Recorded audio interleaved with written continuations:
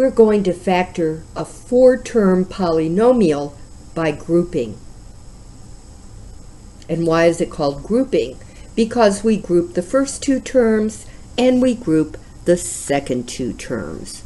So I'm going to group the first 2 terms, and I'm going to group the second 2 terms, and then I'm going to factor the first 2 terms by the greatest common factor. Both of these terms have an a in them, so I'll pull out an a,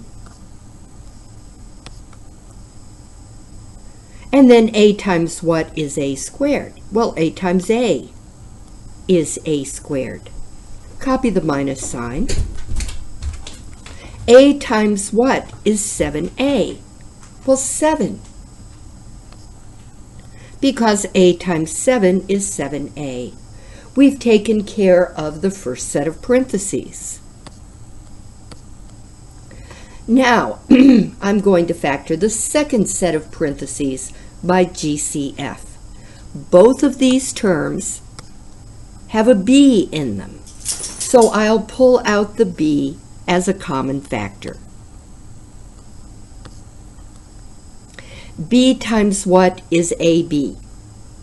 Well, times A.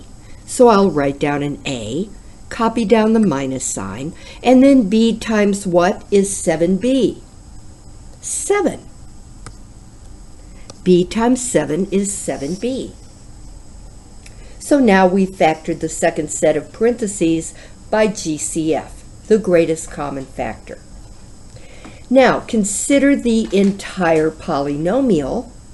The plus in the middle separates the first term from the second term.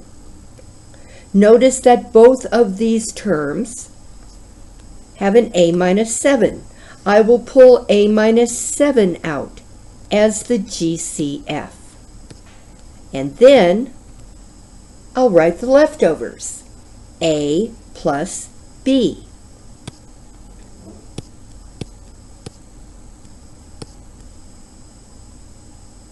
Now, how can we be sure that we got it right?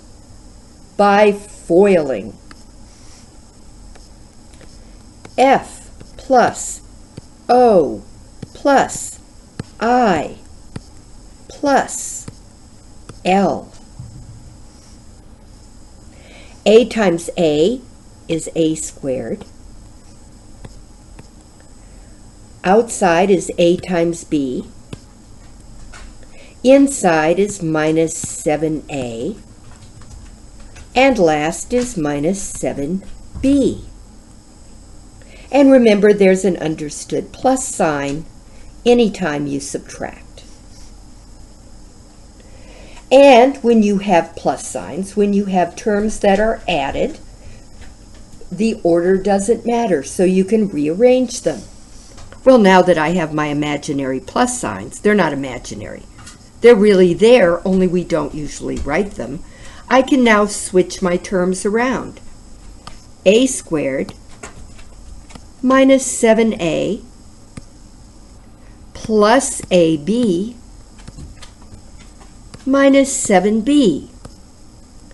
This is exactly what I started with, and that means that this is the correct factorization.